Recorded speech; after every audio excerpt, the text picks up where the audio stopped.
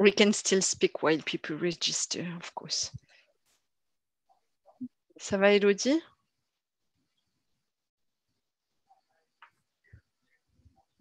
Oui, très bien. T'inquiète.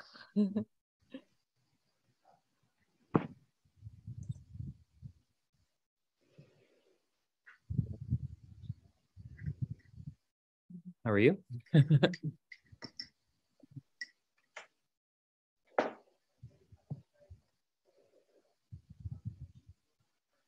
By the time we're done this, you'll have seen almost everything.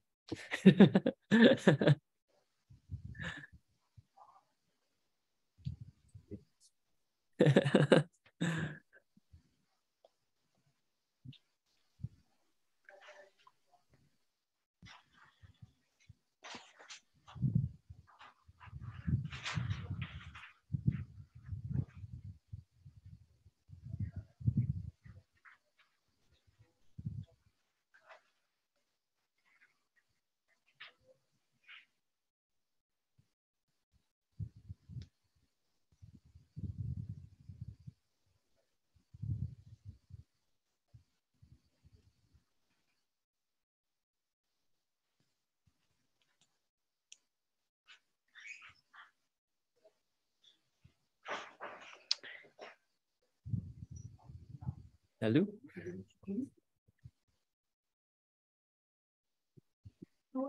Good. How are you?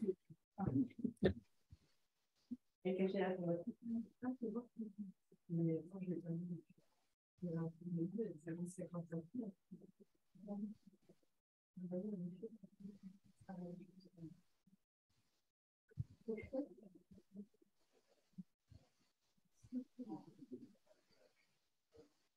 Jan?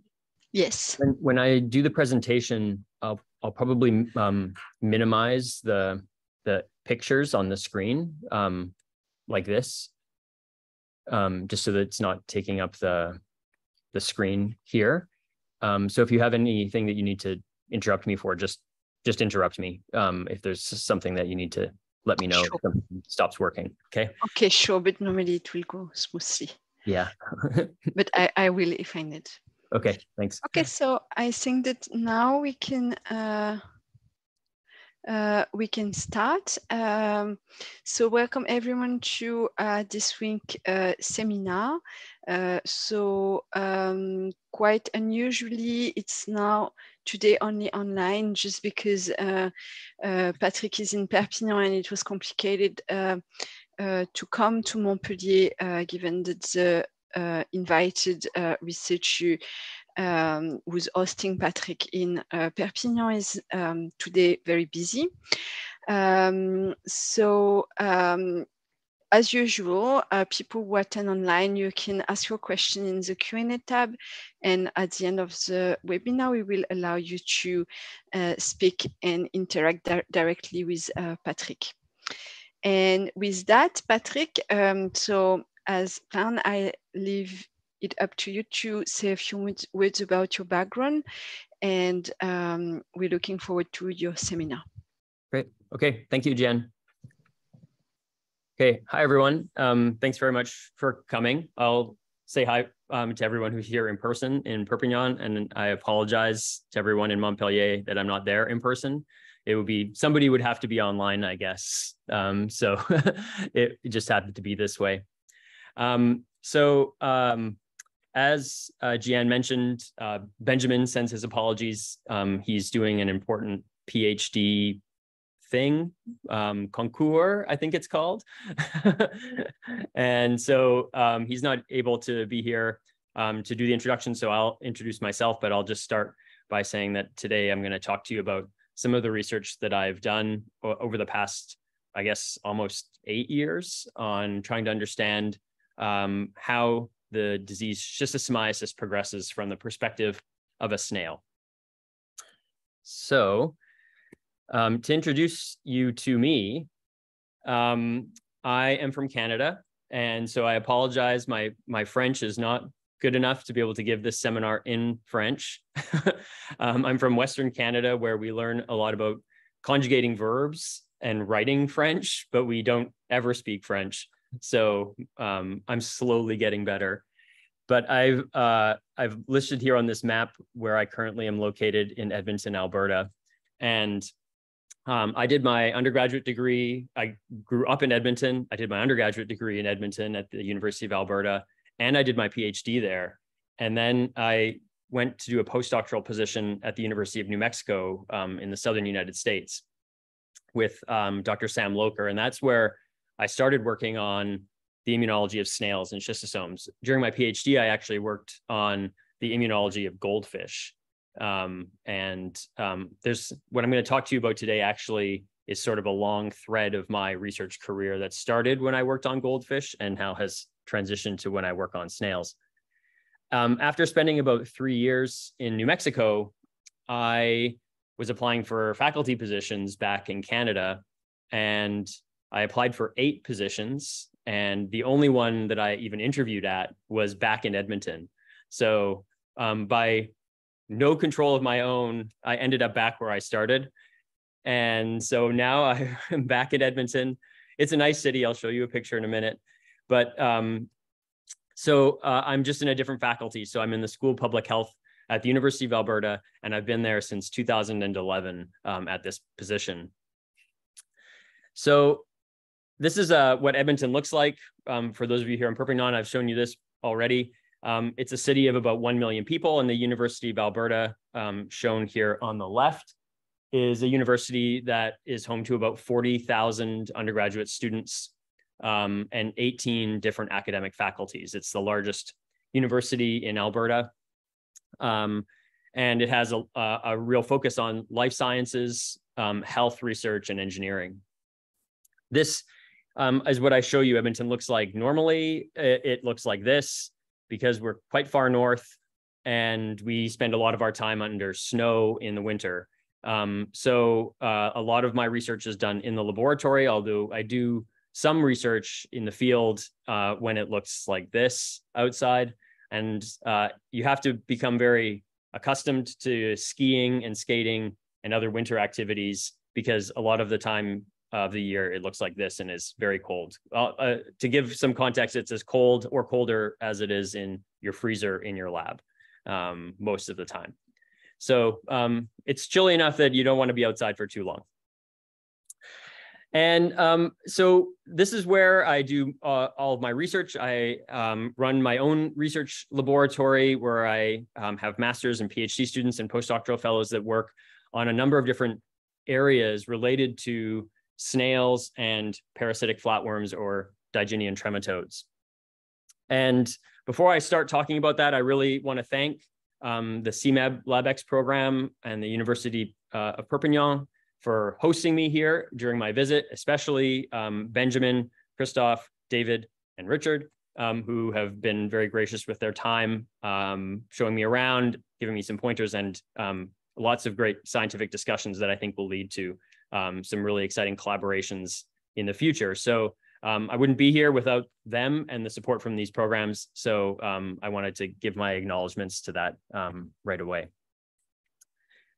So like I said, Digynian trematodes are what really fascinate me. And on the screen here, you can see these are parasitic flatworms that have a huge diversity of morphological presentations at their larval stage, the cercarial stage shown up here at the top. They are typically very frequently associated with either medically or veterinarily important parasitic diseases of humans and animals. Some of these adult worms shown here that parasitize different organs and tissues within the vertebrate host, causing disease of various severities. They also are known to be manipulators of their hosts. And so there's some very exciting research on how Digynian trematodes manipulate the behavior of hosts to facilitate transmission into the next host. These are great examples, Leucochloridium or Dicrocilium dendriticum, which are both really well-known host manipulators. What I find most fascinating about these parasites is that they almost all use snails for their larval development. There are some exceptions to that rule, but the vast majority rely on snails to complete their asexual reproduction and produce cercaria that then go on to either infect the the first intermediate host or the definitive host. This allows for some very exciting research to be undertaken related to the long-term co-evolution that has occurred between snails and digenetic trematodes. For hundreds of millions of years, these two different groups of organisms, one a host, one a pathogen, have interacted, and it has created a situation where snails have evolved a number of very exciting and unique immunological processes to combat the unique immunological things that parasites are doing to try to overcome their defenses. Out of all these parasites, though, the one that I would like to talk about today is this one. This is Schistosoma mansoni, and it's a very important digenetic trematode that resides within the blood vessels of the human host. There are 3 primary species, if we don't count hybrids, which complicate matters, that infect humans. This is Schistosoma mansoni, but there are Schistosoma hematobium and Schistosoma japonicum, which are also important human disease-causing agents that infect over 200 million people worldwide. This parasite requires a specific snail host in order to complete its life cycle. The Schistosoma mansoni in particular requires snails of the genus Montpellier, which are sort of drawn here. And so Montpellier glabrata, which is a South American species of Montpellier, is the intermediate host for Schistosoma mansoni. And within that snail, the parasite will develop. And when it develops, it will then go on to produce cercariae, which are the form that are able to penetrate the skin of the human definitive host, causing disease. The parasite will mature within the human host. The adult worms will pair up and eventually start producing eggs, which are then released into the excreta, into the environment through the excreta.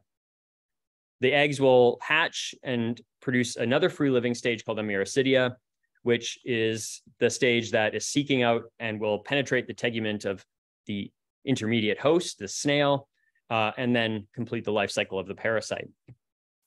I'll take a quick aside here and just acknowledge a very artistically talented graduate student in my lab, Christina Bohe, who artistically has sort of diagrammed this life cycle. There will be a few other slides that have this sort of blue background, which Christina also drew. And so I shouldn't take credit for these artistic skills because my life cycle is from the CDC and that's all I can do. And so Christina has taken a lot of effort to make these look a lot nicer. So give props to Christina for the life cycle. So there's a number of reasons why studying these snail schistosome interfaces are really interesting and important. One is that schistosomiasis as a disease is largely combated by mass drug administration using pretty much a single available drug, which is called praziquantel. And in 2012, I want to say, the company that makes praziquantel, Merck, agreed to help distribute 10 times more praziquantel in endemic countries than had been previously administered, with the goal in partnership with the WHO of eliminating schistosomiasis by 2025. We're nearly there, and we're not going to reach that accomplishment. But one of the drawbacks of adding 10 times more praziquantel into a control program is that there's a lot more concern now for the development of drug resistance to praziquantel, which is the focus of a lot of other people's research now within this space. Experimentally, I can show you here just in a few examples, we can induce drug resistance to praziquantel in schistosomes. However, in a natural setting, there are some questions about whether or not drug resistance has started to emerge or not. And so this may be a red herring that isn't really going to end up being a problem for schistosome control efforts, but it is something we have to be conscious of as we now have to realize that praziquantel administration will not lead to elimination of schistosomiasis by 2025.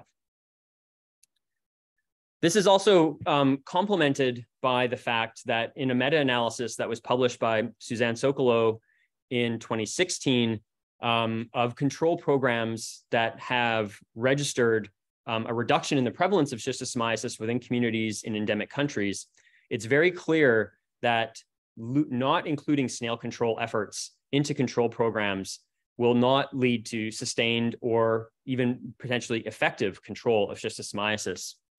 This figure from Suzanne's paper shows you a comparison of these different studies that are binned based on whether or not there is little to no snail control, intermediate snail control, or complete snail control. And you can see here then on the x-axis, there's each of these three main groups are then subdivided into whether or not there was mass drug administration or extensive mass drug administration. So no mass drug administration or extensive. What I really want to draw your attention to is the comparison between these 13 control programs that had no snail control, but had intermediate or extensive mass drug administration, compared to control programs that had complete snail control, but had little to no mass drug administration. When we look at what this y-axis is showing, which is a reduction in the prevalence of schistosomiasis within a community, we can see very clearly that even if you have no praziquantel administration in a community, you'll achieve higher and nearly 100% prevalence reduction if you use only snail control, whereas at best you'll receive around 50 to 60% reduction in prevalence using mass drug administration alone without snail control. This really highlights, I think, the importance of the snail stage of this infection. And I think it really emphasizes the importance of trying to understand more about the snail stage of the infection, because these snail control efforts are largely administered through environmental application of chemicals that are known molluscicides, niclosamine or copper sulfate, both of which have many off-target effects that have ecosystem-wide consequences. And we need to design and be able to utilize more effective snail-specific control program efforts in the future so that we don't have these significant off-target effects when we apply snail control programs as part of our control programs for schistosomiasis. So that leads me to my model system I'd like to talk to you about today. These are two different strains of Montpellier glabrata. And so much like we hear about in the mouse research world, where we have different mice strains, the same is true for Montpellier glabrata. And on one side here, this left side, we have what we call the M-line strain, which is susceptible to Schistosoma mansoni. And on the right-hand side, we have this BS90 strain, which is immunologically resistant to most strains of S. mansoni. So these two different strains of Montpellier exhibit compatibility polymorphism with respect to their ability to immunologically defend themselves against challenge with S. mansoni. And we leverage these two strains to try to understand what an immunologically resistant strain is doing different than a strain that is compatible. Now, to quickly introduce you to what we know currently about a snail immune response, we know that the snail, like any animal with an immune response, with the exception of maybe nematodes, has both a cellular and a humoral branch to their immune response. The cellular response is comprised of three sort of loosely defined morphological types of immune cell. The granulocyte, which is granular in nature and very phagocytic. The hyalinocyte, which can be adherent but lacks granules or significant granules. And the blast cell, which I think the people here in Perpignan are doing a lot of work to try to figure out more about. So I won't tell you much about what that cell is doing, but at the end, I have some insights into what might be happening with some of the blasts and hyalinocytes that I'll introduce you to. In addition to the cellular component, we have this humoral component, which again, the team here at Perpignan has done a lot of work to try to help characterize. We have lytic factors, pore-forming toxins like biamphilicin. We have the thioester proteins, which are very much akin to the complement system of other organisms.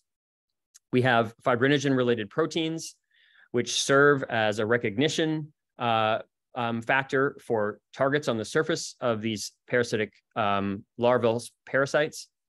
We have factors like BG-MIF, which has been shown to be an attractor of hemocytes.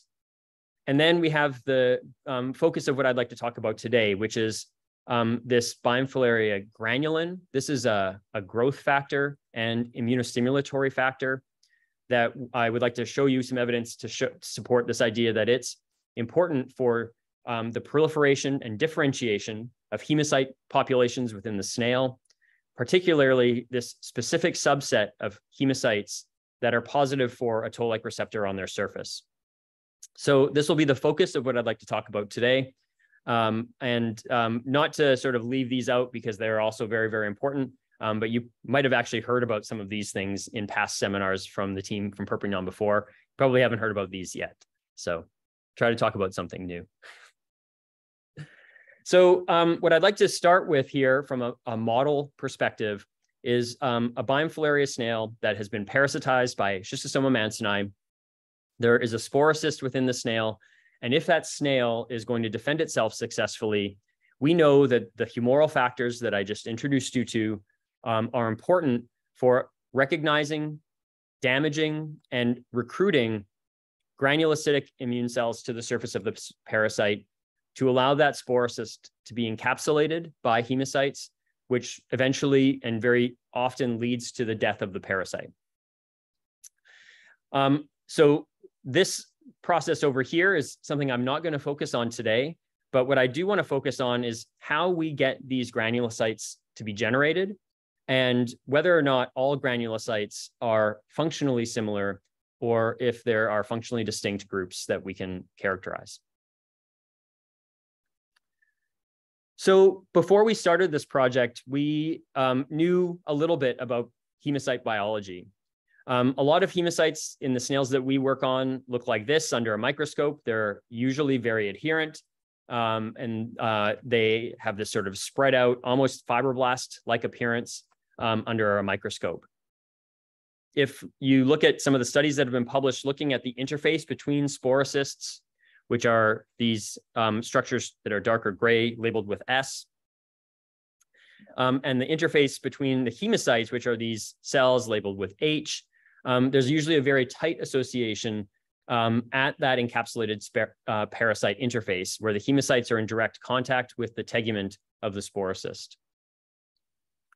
And in vitro, if you take hemocytes from a susceptible snail and incubate them with the sporocysts of a parasite, susceptible snail hemocytes are very bad at encapsulating the sporocyst, whereas if you take hemocytes from a snail that's resistant to that parasite, they'll very quickly encapsulate it and be attracted to it in a way that you would expect snails or hemocytes from a resistant snail to behave. Now, in 2015, the lab of Chris Bain tried to understand a little bit more about why some snails are resistant and some are susceptible to S. mansoni. And they published a paper that suggested that the number of hemocytes that they measured by the spread hemocyte number, so they're looking at hemocytes that adhere to a glass slide, the spread hemocyte number loosely correlated with the resistance phenotype. So on the x-axis here, we have the percentage of the snails that are susceptible to challenge. And on the y-axis, we have the number of spread hemocytes per volume of hemolymph. And what they're showing you here is that if you have a lot of spread hemocytes, you tend to have a zero susceptibility phenotype, which could be also reported as a 100% resistant phenotype. Now, when we look at our BS90 and M-line snails, we do find that our BS90 snails tend to have about double the number of spread hemocytes per microliter of hemolymph than do the M-line snails. But an important observation of the Bain group paper is that there are also snails that fall into this category that have very few spread hemocytes comparable to snails that are very susceptible, but are also resistant to infection. So the relationship between just the number of hemocytes and the compatibility phenotype is not a very clear one based on this publication. So we wanted to try to understand if we could further characterize what was going on with hemocytes in a resistant snail phenotype.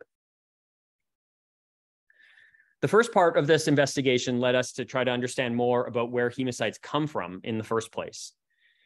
John Sullivan in the United States has done a lot of work to characterize an organ which is right up next to the heart in Biamphalaria snails, called the amoebocyte-producing organ, which is often abbreviated as the APO.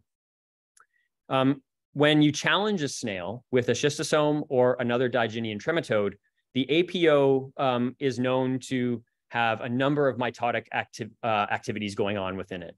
And so in this image, which correlates to this paper that John published, you can see if you expose a snail to Myristidia freeze-thaw extracts, that's what this MFTE stands for, compared to controls, the number of mitotic events in the APO is significantly higher.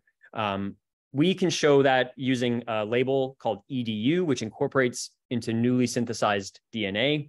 And we can see the APO is very mitotically active, even just under normal circumstances where we haven't injected the snail with anything. Now, that led us to try to understand more about, well, what are endogenous growth factors that are driving hematopoiesis in the snail? And are those important for generating and maintaining a functionally relevant population of hemocytes within the snail? And are those populations different between a susceptible snail and a resistant snail? A lot of work went into looking at that, but this growth factor that I've shown you here, which is called a granulin, is one growth factor that emerged as being very highly expressed compared in a resistant snail phenotype compared to a susceptible one. It also emerged as being very, very responsive to increasing in expression after we challenge a snail. So granulins are a really interesting group of growth factors that are very conserved throughout metazoans. They have a very identifiable structure and amino acid sequence that is comprised of this 12 cysteine repeat motif that is repeated a number of times within an organism. The number of times that these repeats are observed is really just dependent on the organism. So in humans, we have 7.5 granulin motif repeats in our granulin. Fish have 2 different granulins, one that has 11 repeats and one that has 1.5. And Biamphalaria has 4 repeats in its granulin. That repeat structure gives granulins a very consistent 3-dimensional structure that allows us to sort of show that if we overlay a human granulin with a snail granulin, they tend to match fairly significantly.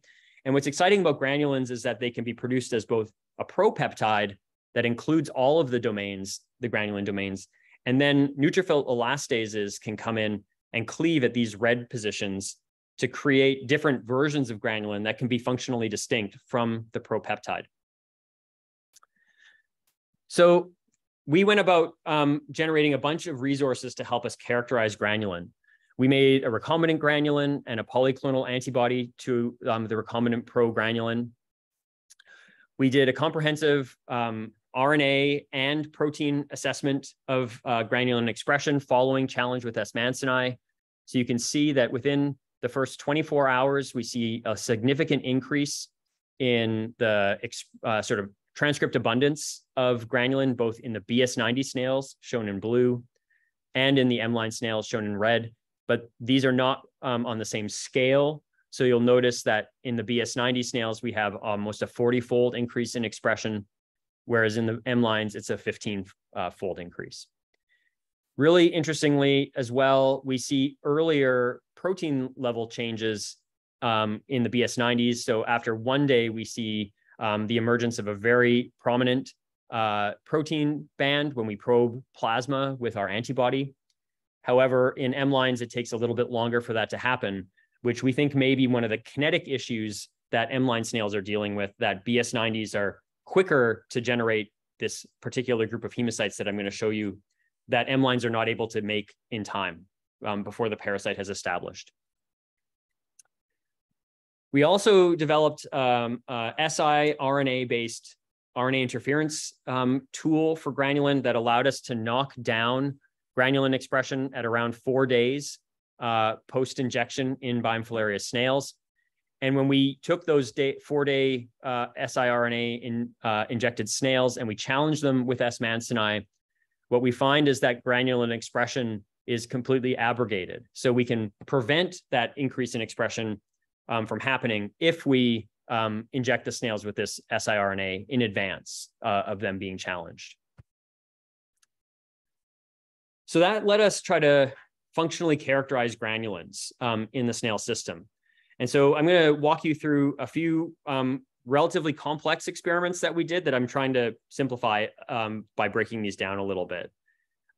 So really importantly, we had designed a flow cytometric assay that allowed us to measure the number of cells that we would bleed from a Montpellier snail that were proliferative. And so we did that using either BRDU or EDU as a dye that intercalates with newly synthesized DNA and allows us to measure cells that have proliferated between the time that we injected them with the BRDU or the EDU and the time that we harvested the cells.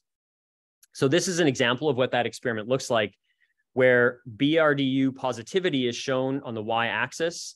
And so BRDU positive cells are shown in this upper left quadrant.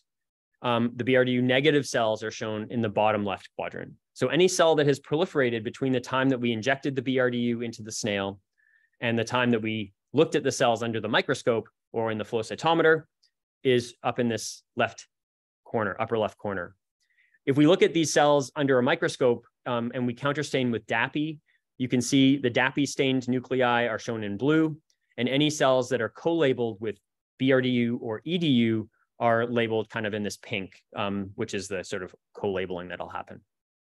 So even in a snail that is just at a homeostatic level, doing its normal thing, we see around between 15 and 20-something% of the cells over a 2-day period of time will be incorporating BRDU. And so we have this sort of basal level of cellular turnover that is producing our circulating hemocytes. And then we can use the sort of very canonical mitogenic agent, 4-ball myristoyl acetate, PMA, I'm going to call it PMA. And we can use that to induce an increase in proliferation in Montpellier snails by injecting it into the snail. And that induction of proliferation is abrogated by the inclusion of this UO126 agent, which prevents the MAP kinase pathway from proceeding, which is how PMA is inducing proliferation. And then if we take our recombinant granulin, you can see that in a dose-dependent manner, we can induce proliferation using granulin as well in circulating hemocytes. And we also can see that that induction of proliferation is also dependent on activation of the MAP kinase pathway. We can use UO126 in combination with granulin to abrogate the proliferative effects. And we can also use a phospho-PERK antibody to show that when granulin stimulation is occurring, the ERK pathway is being phosphorylated, which is part of that MAP kinase pathway. That is probably how granulin is having its effect. And that is how granulins in mammals and fish also have their effect, which is why we even chose to include this experiment in the first place. You can see that under the microscope, we also see an increase in the proportion of cells that are co-labeled with BRDU and DAPI. So this confirms the flow cytometric data that we were seeing, that there's more cells that are BRDU positive when we inject granulin into a snail and then harvest the cells later. So this led us to do a number of other experiments that I'm just going to quickly sort of summarize here in text. So we show that this recombinant granulin is able to produce an increase in the number of adherent or granulocytic hemocytes, both in the M line and the BS90 strains of Montpellier glabrata. If we knocked down granulin, that would lead to a marginal but not significant reduction in the number of circulating adherent hemocytes in the BS90 snails. if we pre-incubated the recombinant granulin with our polyclonal antibody, we would also be able to abrogate that proliferative effect that would happen if we injected that blocked recombinant granulin into a snail.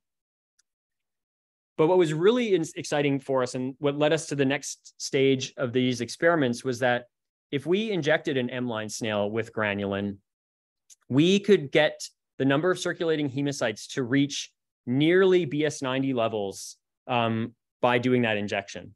So this allowed us to then ask questions about whether if we took a snail that had a low number of circulating hemocytes and increased the number of circulating hemocytes in that snail, did that make it resistant to S. mansoni infection? So that was our question. If we took these snails that we've induced to have a higher circulating number of adherent hemocytes, do they now become resistant to S. mansoni? The answer to that question is yes, they do become resistant. So I'll draw your attention first to the M-line recombinant protein control. So this is our control group of snails that show a number of snails that are shedding cercariae. So we usually reach around 80% of our M-line snails releasing cercariae by around 7 weeks post-challenge. If those snails had been injected with granulin in advance, this is an N of 100 snails that we injected with granulin, we see a significant reduction in the number of snails that are shedding cercaria at the same time. Now, those snails are not completely resistant, which is what we see with the BS90 snails. The triangle control down at the bottom are BS90s. None of them shed cercaria. But if we knock down granulin in the BS90s, we do see a few of them lead to shedding cercaria. So this led us to some exciting sort of next steps. First, this was the first example of a gain of resistance in a susceptible biofilariae snail using a specific individual factor. So that was very exciting for us.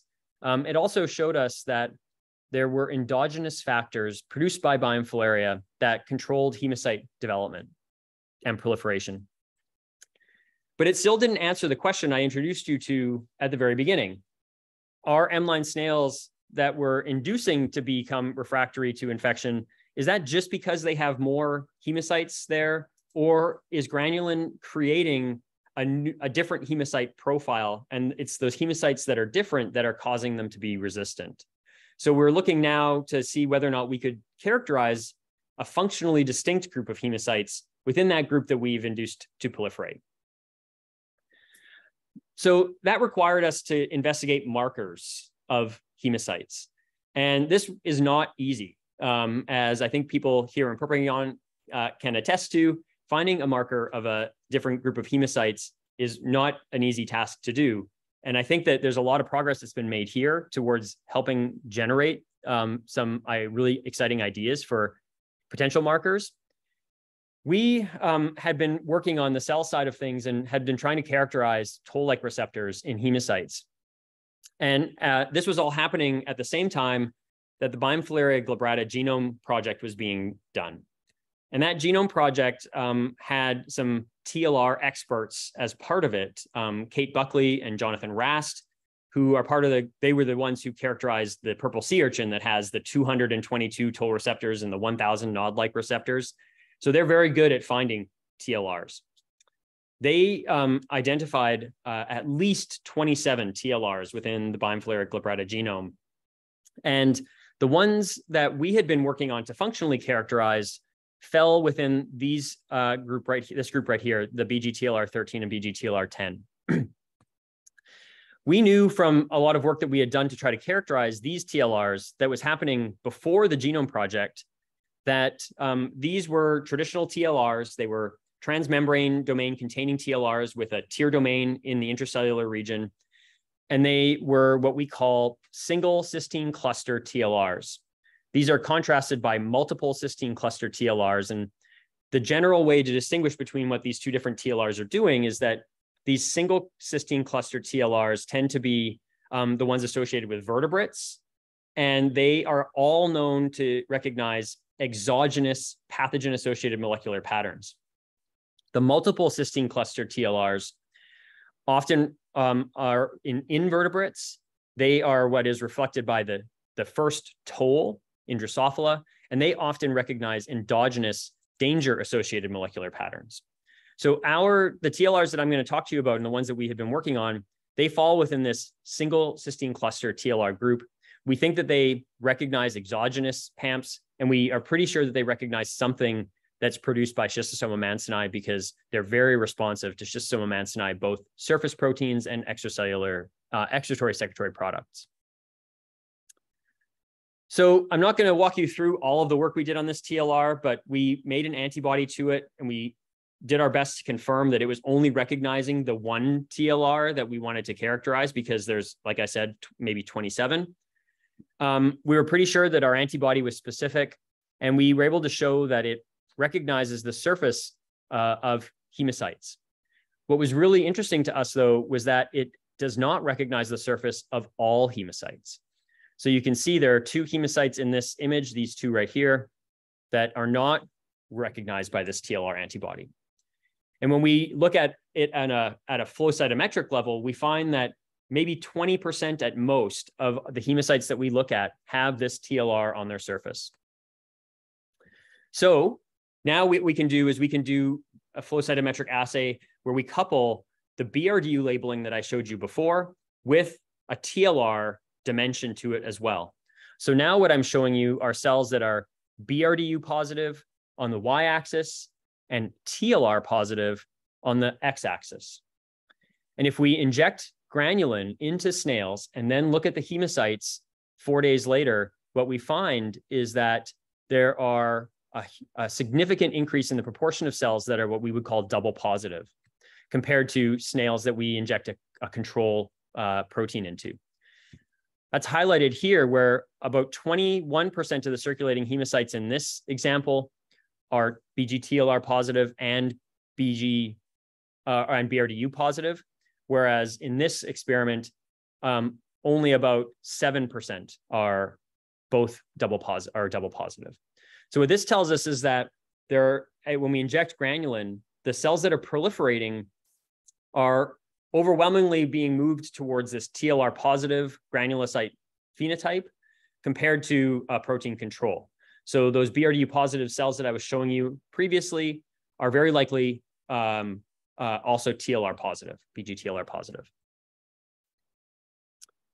So what we did is we decided to set up an experiment where we investigated some of the classical features that hemocytes possess to see whether or not this subset of TLR positive hemocytes was functionally distinct from TLR negative hemocytes. One of the experiments that we did was to look at reactive oxygen species generation. So respiratory burst response has been shown previously to be an important biological function of hemocytes during that encapsulation and killing response. And so it was a logical thing for us to investigate whether or not these BG-TLR cells were good at producing ROS. We did that using a flow cytometric assay where we sorted cells for either positive or negativity for TLR. So these are our TLR negative cells. These are the TLR positive cells.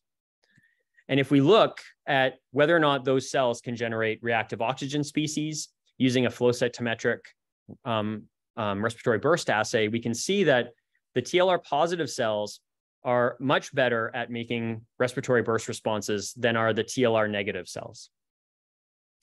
So this was exciting to us because it suggested that these TLR positive cells may reflect a functionally distinct category of hemocytes. To further understand this, what we did is we used a published sporocyst killing assay where we incubate different groups of cells with 10 S. mansoni sporocysts in vitro. And then we look to see how many of those sporocysts are dead after either 24 or 48 hours. So what we did is we bled a lot of snails and we sorted cells based on either we had an unsorted group, which includes the hyalinocytes, the blast cells, and the granulocytes. We had a group of what we would consider hyalinocytes or blast cells. We had a group that was just all granulocytes based on morphological characterization. And then we sorted cells based on TLR positivity or negativity.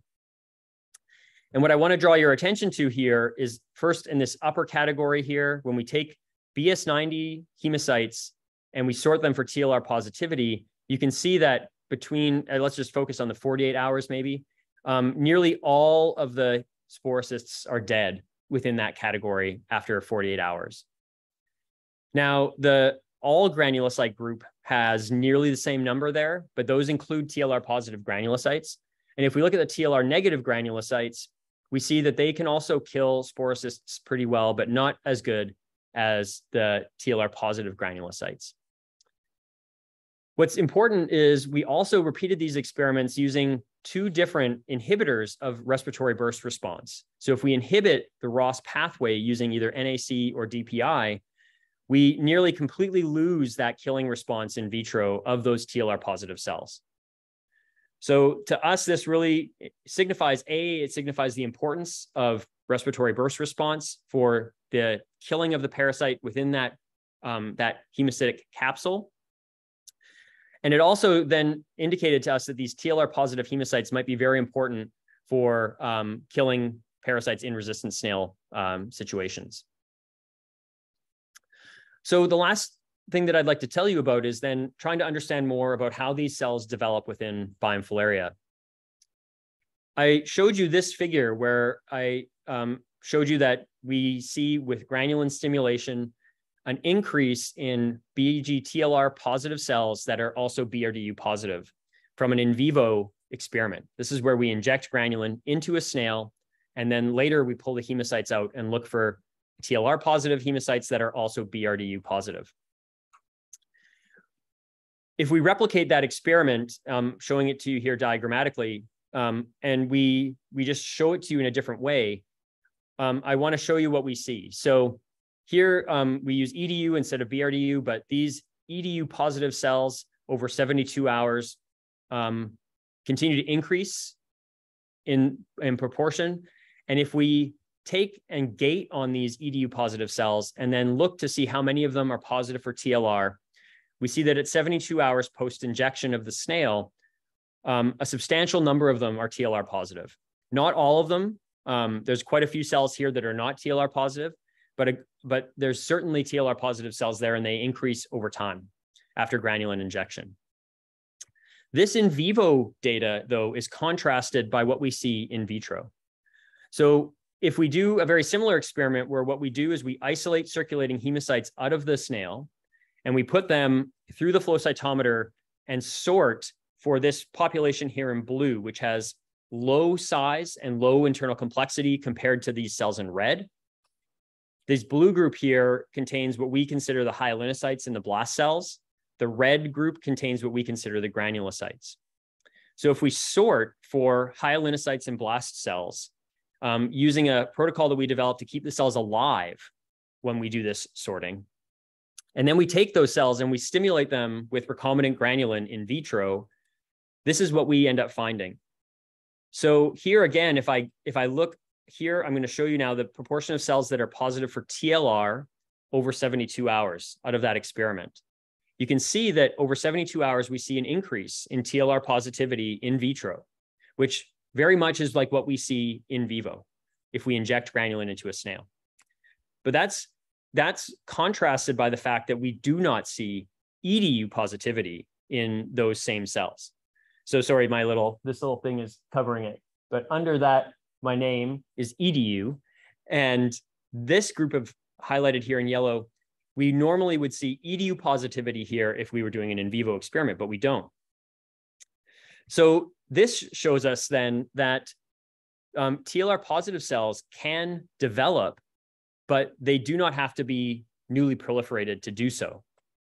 So that suggests to us that our current working model is that either the blast cells or the hyalinocytes, or maybe both of those two cell types, are able to differentiate into granulocytes that are TLR positive. However, those cells, once they're in the circulation, do not seem to proliferate. And when we compare that back to what I showed you about the APO, we think that probably what's happening is the proliferation that we see from the granulin injections is due to progenitor sort of hematopoietic stem cells that are residing within the tissues of the snail that are able to proliferate and differentiate into TLR positive granulocytes, but those cells are not present in the circulation of Bionfilaria. So our working model, and this is where I'll leave you, is that we think that what's happening is that we have this encapsulated sporocyst, like I showed you. We have these humoral factors that are important for helping target the sporocyst and recruiting the cells to the surface. Granulin is also being generated here, and it's having an impact on the APO, which is producing these proliferating new cells that are being released into the circulation within the snail. And granulin is having an effect of generating and maybe increasing the proliferation rate of those hematopoietic tissues to stimulate the production of new hemocytes. Some of those hemocytes can be TLR positive cells, but what we think is happening is that granulin is more likely having the effect of differentiating existing circulating cells into these TLR positive cells, and that some of those are coming from the APO because of that granulin injection as well. So the other thing that granulin is doing is facilitating the differentiation, we think, of these hyalinnocyte blast cells into granulocytes and TLR positive granulocytes.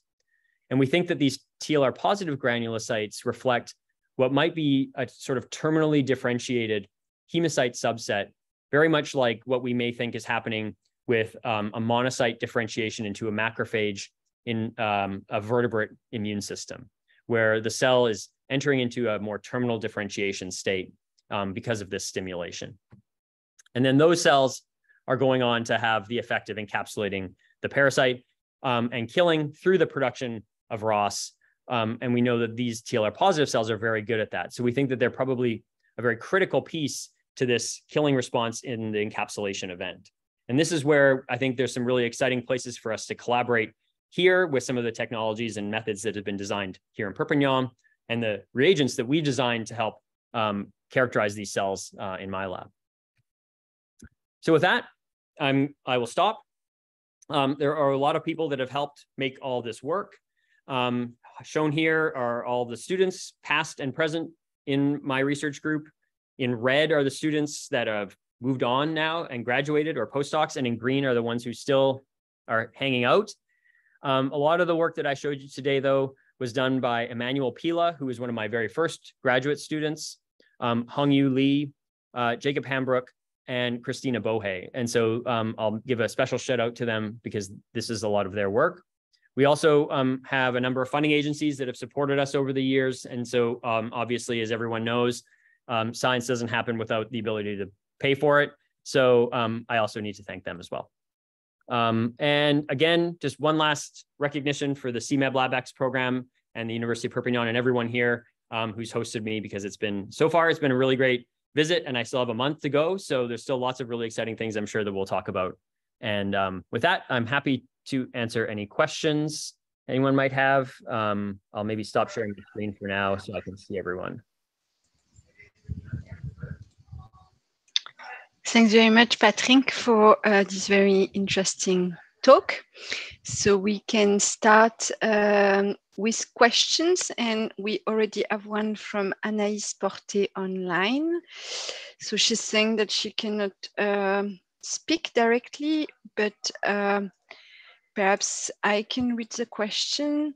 So apparently it's a question from Sylvain from Montpellier. Mm-hmm. And is asking, with using your flow markers, if you've ever tried to transfer salt and reinject hemocytes, so the TLR plus minus or GA and plus minus from and into M lines and BS90 and test the resistance and the hemocyte response. Yeah, it's a really great question. So we have tried to do these transfer of resistance experiments where we aren't as good at labeling the hemocytes as they are here in Perpignan. And so I think that what we've often tried to do is sort the cells and then also try to label them so that we might be able to track whether or not the cells that we've injected into the snail are participating in that encapsulation response. That has probably been maybe an overly complicated way to do that experiment, because it's diverted our attention more to the labeling of the cells than it has to just understanding if the phenotype changes. So I don't have a good answer for you, but I'm very encouraged by the fact that the people here seem to be very good at labeling the cells. So I think that maybe what we can do is do both. But we do know from experiments that have been done in the past that you can do sort of adoptive transfer of resistance by injecting henocytes into snails. So historically, those experiments have been done. What we don't know is what the proportion of cells that were TLR positive or TLR negative or granulocytes or hyalinocytes might have been in those transfer experiments. So a great question. I don't actually have a good answer for you, but I'm very encouraged by the fact that I think we can get you one, and maybe next time I'm in Perpignan, next summer when I come back, we'll be able to show you the answer to your question. Thanks very much. So is there any question in the room, Patrick? I don't know. Any questions here, guys? Yeah. Very naive question. Sure.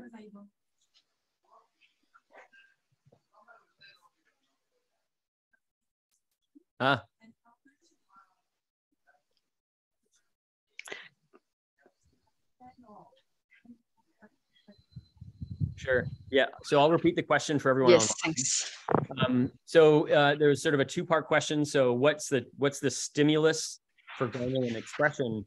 And then, sorry, I forget the second part. It relates to the specificity of the protein. So the first part of your question, what stimulates it to be expressed, is a good question. So we know that excretory secretory products of parasites will induce granulin expression.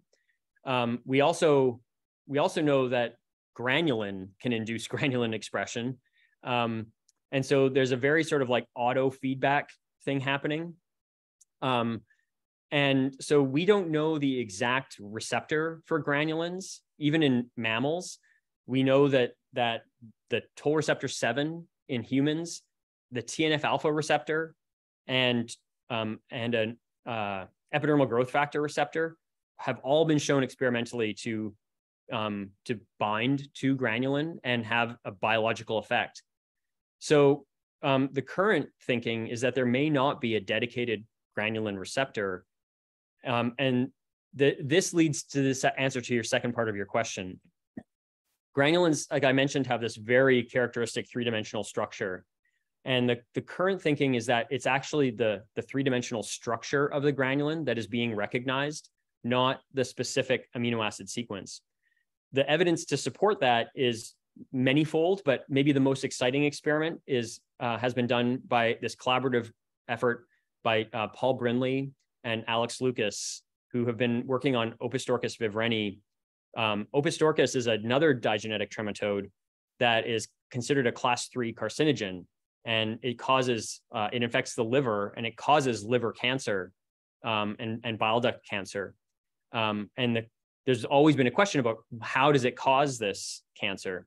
And it's actually granulin. So Opistorchis granulin causes the proliferation of human fibroblasts when the parasite is in the tissue. And it's why it's a class 3 carcinogen. And they've shown through a number of experiments that they can essentially eliminate the proliferative effect by knocking out the granulin of Opistorchis. And there's other examples like that where there's this sort of like xeno effect, like an effect from one species granulin on another species. And it's always proliferation in the examples that I know. So what the current thinking is that it's this three-dimensional structure of granulin that's being recognized and conferring the effect. And that is further complicated by the fact that granulins from that propeptide can be cleaved into smaller fragments that often are immunostimulatory and anti-proliferative. So this gets to the autofeedback example where when we look at granulin and we look at granulin expression after we inject granulin, we see an increase in granulin expression. So there has to be a way for an organism to turn that off. Otherwise, it would just proliferate forever, right? Like it would just be a blob of growing cells. And so what it looks like is happening is that as granulin increases in expression, you have more and more circulating cells. We're starting to get some evidence that granulocytes at least produce an elastase that's cleaving the progranulin peptide. And that is critical because then the fragments of the granulin are immunostimulatory in the snail. We've been able to show that they have some immunostimulatory properties. And we're starting to try to characterize whether or not they're anti-proliferative. But we think that because of the fact that they are in other systems, they probably are in Bienfalaria too. And that's probably then why we see this decline in granulin expression after we see this big peak, is that granulin is essentially turning itself off because it's creating all these cells that produce the enzyme that cleave granulin that then turn off granulin expression. So it's a very interesting auto feedback system that is still very poorly characterized, I think, but hopefully that answers both of your questions somehow. Okay, thanks. So we have time for a last quick question. Sure. If that there is any in the room. Anyone here with one more question?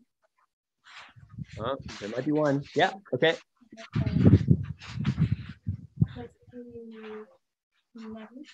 Because I'm not in the model, and it's we know that there are other Bienfalaria species which are hosts of the parasite. Mm-hmm. Do you know if there is a similar mechanisms in Phaeferi or in the other species that are hosting these parasites? Sure. Yeah, I'll maybe answer that question first. Yeah. So the first question is, is there a similar effect observed in other species that are known to be hosts of S. mancini, other species of Bienfalaria? So the short answer is yes. So we took that recombinant granulin and we injected it into a number of different other strains of Bienfalaria, as well as Pfeifferi and Sudanica. And then we challenged them with 2 different strains of S. mancini. And some of those challenge experiments are completely incompatible. So for example, Sudanica, with the 2 strains that we challenged with of S. mancini, there was 0 snails were infected. Same with the BS90s. But in the other examples where there is some compatibility between the parasite and the snail strains, in all examples, if we injected granulin ahead of time, we saw an increase in resistant snails. So we saw a lower number of susceptible snails in those experiments. So we think that granulin is having the same effect. When we did those experiments, though, we actually didn't know that it was generating this particular pool of TLR positive cells. So we do have to revisit that experiment to see if that's why those snails are becoming resistant or more resistant. Yeah. And your second part?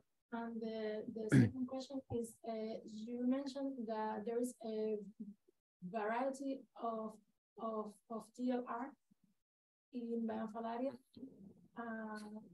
There is a differentiation of the TLR that are expressed in the site, and if it's linked to the strain of the parasite or the strain of the snails. Sure. I would love to be able to answer that question, but I feel like that could be my entire career trying to figure out what the other other TLRs do. Yeah, it's very complicated. Like the other TLR that's really exciting is BGTLR4, which is in the PTC2 region of the genome that I think both you guys and Mike Bluen's group have shown are the genomic region associated with the BS90 resistance phenotype.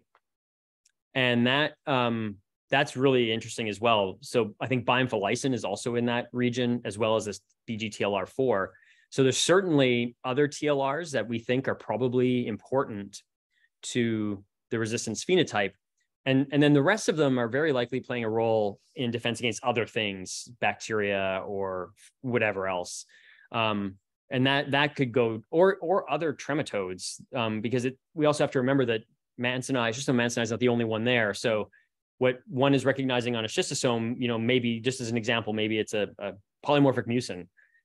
Another parasite may not have those, and then it needs another PAMP that is a TLR recognizing that to be able to deal with that parasite. So yeah, it's really complicated, and I doubt I'll ever know the answer to that question before I retire anyways, unfortunately. So yeah, thank you.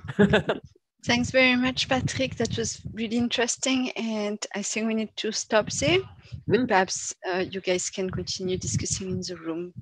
Sure, yeah, and if anyone online has any questions, feel free to email me. No, that was the only question online. Okay. Thanks very much, and bye-bye. Bye, thank you. Thank you.